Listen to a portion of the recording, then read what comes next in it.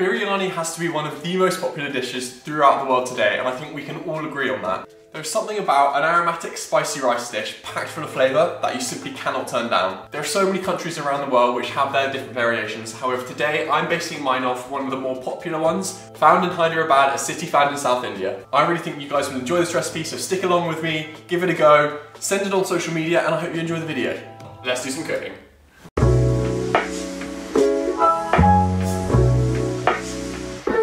So to begin, we have got some chicken thighs and chicken drumsticks. Don't use chicken breast, that's dry. For the marinade, we're going to need some mint, ginger, garlic, coriander, lemon juice, and green chillies. These are spicy, but they're really, really good. And of course, can't forget the yogurt.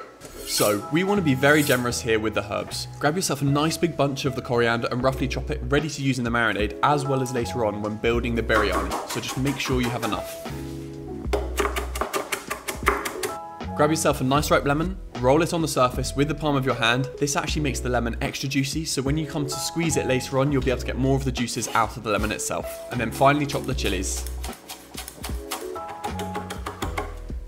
A really good tip for peeling a knob of ginger is to use a spoon, like this, peeling it along the skin, and it takes it off really quickly and really easily. To the drumsticks, we will add the prepared yogurt, green chilies, coriander,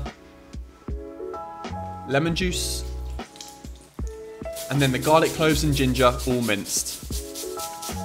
So then we want to add in all of the beautiful spices. So we have some curry powder, garam masala, cinnamon sticks, green cardamom, black cardamom and salt. Just take a look at all of those beautiful colours. You just know it's going to taste good. Now we've mixed the chicken with all the spices and yogurt and all of the fresh herbs, we want to marinate this overnight or at least 4 hours in the fridge. Trust me, this is a really important part to ensure flavourful, juicy chicken.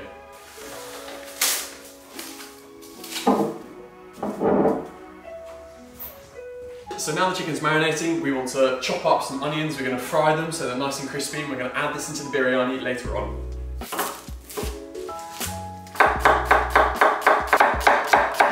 Once you have the onion ready and chopped, it's time to fry. So fill up a heavy based pan with some oil, but the key here is to make sure it's cold. Add the onions to the cold oil and turn up the heat. The slow coming of temperature will make sure that the onions don't burn and stay a nice, crisp, golden brown. Let's be honest, what's not to love about a crispy onion?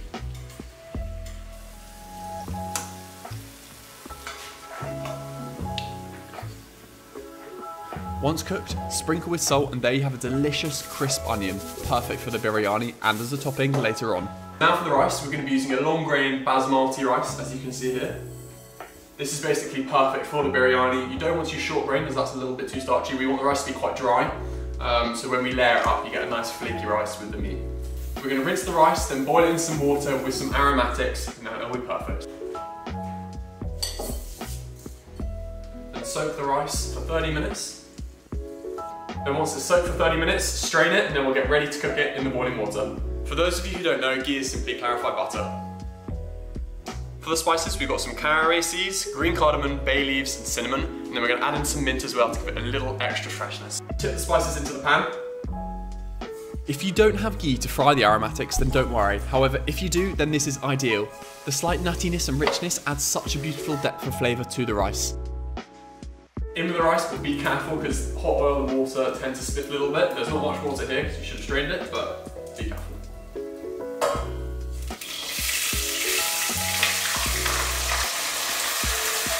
Give it a little stir to stop the rice from clumping together and add in the water. A little tip here, cover the rice with enough water so it hits the knuckle on your finger. Add the mint into the pan, bash it in your hands a few times to help those leaves start to release the oils. You want to bring it to the boil, then cook for 3 minutes until it's al dente. This is really important because we're going to cook it again later on when we actually build the biryani all in a big pot. Remove the rice from the heat and leave to cool before using in the biryani later on. Into a large pan, we're going to go in with 3 tablespoons of ghee. Bring that up to a high heat and then add in the chicken and fry for a few minutes.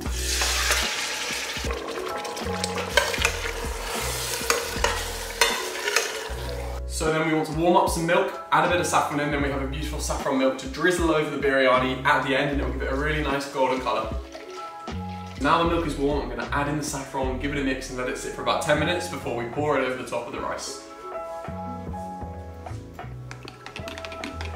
We now have all of the ingredients ready to build the biryani. We've got the saffron milk nicely infused. We've got the coriander and mint nicely finely chopped. Roughly chopped, doesn't make a difference, it won't matter. And we've got the crispy onions and then the rice that we cooked earlier. We're gonna add some of the crispy onions and herbs on top, and then we're gonna add the rice, some more crispy onions and herbs, and we're gonna drizzle over the amazing saffron milk to make it look beautiful. Now, be generous here. Don't hold back on the amount of herbs and onions you use. This is all flavour, so really add as much as you want. And finally, drizzle over the saffron milk, which will give it an amazing bright orangey yellow colour. Now the biryani's built, we want to cover this very tightly, cook it on a medium heat for 5 minutes, and then reduce the heat to low and cook it for 30 to 40 minutes until the chicken is really juicy and tender, but cooked through. This is my take on an Indian-inspired biryani. So now the biryani's cooked, we're going to mix it all together and then plate it up, top it with a bit of raita, some more coriander and mint, and you're good to go.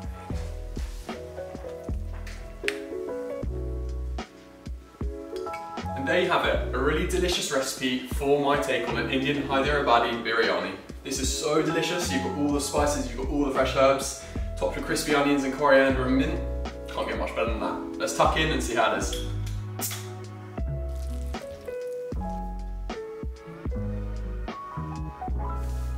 And there you have my take on a Hyderabadi biryani. I hope you guys enjoyed the video. If you did, make sure to like. It really helps me with my videos getting seen to as many people as possible. Leave me any feedback in the comments below and I'll be sure to check it out. I hope you guys enjoy making this dish, and until next time, let's do some cooking.